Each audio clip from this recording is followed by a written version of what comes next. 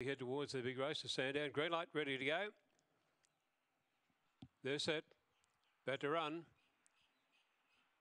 Ready.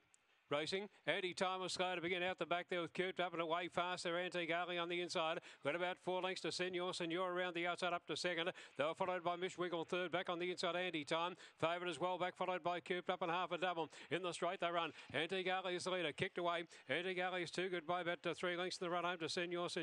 Followed further back by Anti-time and then Cooped up and in behind them. Then would have been Mish Wiggle. Followed further back here by half a double out near the tail. Race time is around 17:89.